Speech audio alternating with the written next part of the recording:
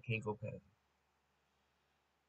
Hang on to the world as it spins around.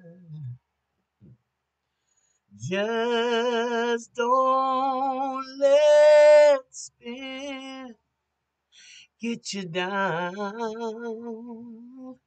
Never mind your fears, 'cause brighter days will soon be here. Take it from me, someday we'll all be free. And it won't be long, children. Take it from me. Good morning, y'all. Good afternoon. Good evening, family. Welcome to the Mental House with me, your host, Khadijah.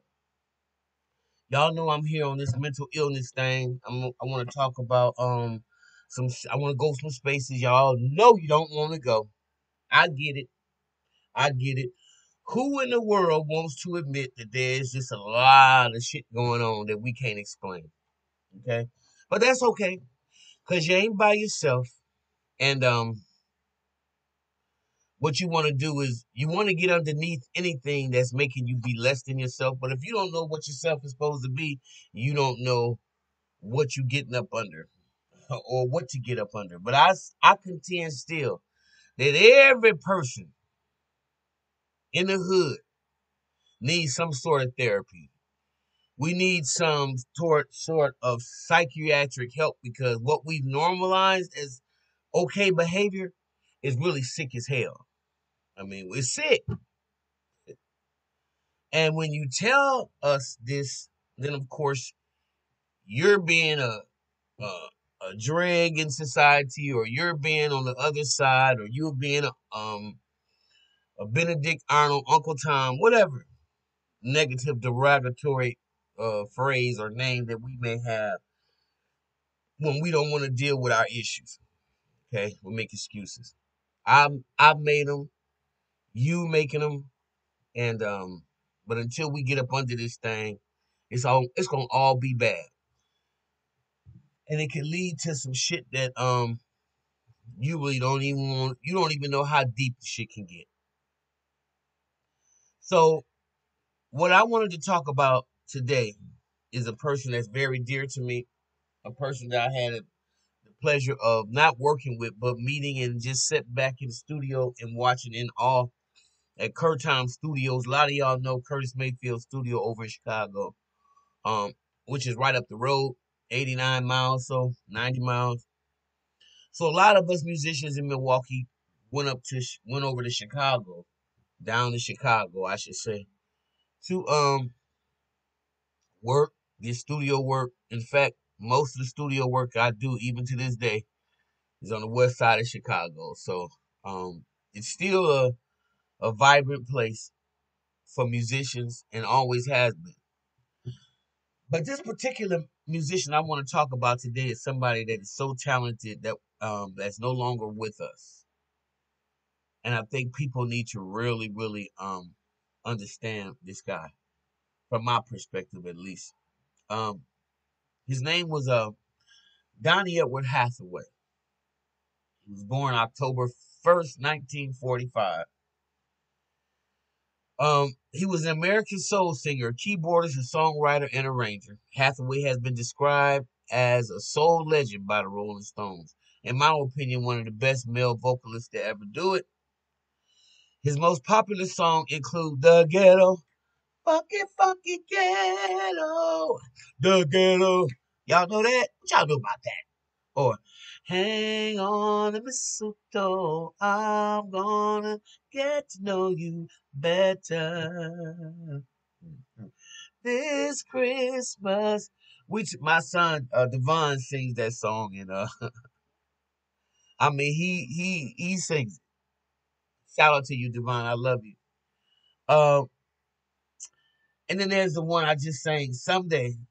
take it from me. Someday we'll all be free. All of us. Oh man, the hits that I know from Donny, and I must admit, I was around when the Ghetto album was out. A lot of y'all was barely born, so we won't talk about that. Uh, but Donny Hathaway, wow,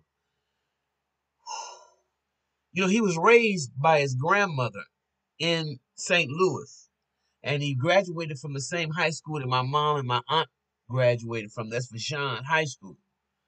So I have a lot of connection with this young man, Donny Hathaway, who I just love from the bottom of my heart. Um, he was the son of Drusilla Huntley, and he was born in Chicago, Illinois. But he was raised by his grandmother, Martha Pitts, also known as Martha Cromwell, in the Carr Square housing project of St. Louis, Missouri. Hathaway began singing in church with his grandmother. His grandmother was also a professional singer. At the age of 3, he started studying piano. He graduated from Vashon High School in 1963, um, and then he studied fine arts on a scholarship at Howard University in Washington, D.C. And that's where he met Roberta Flack. At Howard, he also was a member of the Alpha Phi Alpha fraternity, and he also formed a trio, a jazz trio with drummer Rick Powell. But during 1967, he left Howard just before completing a degree and after receiving a job in the music business. I mean, he had a few more months before he graduated. And I guess he was like, I'm only in school to make money anyway, to get a good job to make good money. But I'm making money first. So what am I tripping on this degree for? And I don't judge it either way. Donny Hathaway worked as a studio session musician and produced for Curtis Mayfield's Curtom Records in Chicago. That's where I met him. He did the arrangements for hits by the Unifits, Court of Love. He took part in projects by the staple singers Jerry Butler, Aretha Franklin, and the Impressions, and even Curtis Mayfield himself. After becoming a house producer at Curtom, he started recording there. Donny recorded his first single under his own name in 1969, a duet with singer June Conquest called I Thank You Baby, and they also recorded a duet called Just Another Reason, released as the B-side. In case y'all didn't know, back in the day we had 45s, and if you had it, you had to have an A and B side. Okay, if you had a song that you slated for release, then you got to have the B side for the album as well. That's the way it used to go. You come out with a single, you make an A and B side, right? And then after you make the A and B side, what's gonna follow that should be an LP, a long play. Plus the beat use. Um, so that's Donny Hathaway. I mean, it was later that he signed with Atco Records, but he had a vast array of musicians that he worked with in Chicago, like Leon. I don't know if y'all remember Leroy Hudson. Um, in one way, uh, Donnie's album "Everything Is Everything" was just a bomb. Um, oh my goodness. Um, Donny Hathaway has done a lot of serious, beautiful things here in this music business. Um, I think one of his final album, "Extension of a Man," came out in 1973, and uh, yeah, I believe, yeah, what was on that was so, what was on that album? I think for sure someday we'll all be free. But that song, that Whitney Houston song, on that movie, I I love the Lord. He heard my cry. That song. Na na na na. I can't think of it right now, but that was on that album. And let me just say this. Um, Donnie, during the peak of his career, he began to suffer from severe bouts of depression and exhibiting unusual behavior, which a lot of musicians do. Y'all don't know. We go through these down periods where, it's just like ain't nothing right. And a lot of people that are involved in show business that are real creative, that are real talented, sometimes we have a hard time of dealing with reality the way it is. This is just my experience of dealing with different musicians. Um, he was diagnosed with paranoid schizophrenia, for which he was prescribed various medications, and they were still experimenting. Now, the mental health profession wasn't as, um, I guess it wasn't even as, thorough as it is today. It's because at one point, Donny Hathaway was prescribed 14 different medications that he was to take twice a day. And after Hathaway was diagnosed and began taking the medication, his mental state improved. However, Eula said, Alula, Eulela Hathaway said that her husband became less than diligent about following his prescription regimen. And then when he began feeling better, then he just stopped taking his medicine altogether, which was absolutely disastrous for him. He needed to be on some kind of medication to balance out the way his brain worked, And a lot of us who hear sounds and hear music and hear notes and stuff, we don't know how to um, diagnose or to say what these things are. But as we grow older, we realize everybody's mind doesn't work that way. Everybody doesn't hear symphonies. Everybody doesn't hear melodies in their minds. But when you are gifted to be a creator of music, that happens all the time. In fact, that's where you live. And then a lot of times, it makes other parts of the brain suffer or, you know, have glitches. That's the way I just like to call it. Uh, it's like from 73 to 77, Hathaway's mental instability wreaked havoc on his life and career and required several hospitalizations. The effects of his depression and severe mood swings also drove a wedge in his and Flack's friendship. They did not reconcile for several years and did not release additional music until the successful release of The Closer I Get to You, and that was in 1978. Flack and Hathaway then resumed studio recording to compose the second album of duets, and it was during that time when he killed himself. Really, a lot of us know that. I just want to say that Donny Hathaway. If anybody know what the Essex Hotel house, looks like in New York, then y'all know it's like a 15, 20-foot story building, and Hathaway was found dead on the sidewalk below of his 15th floor room in New York City Essex House.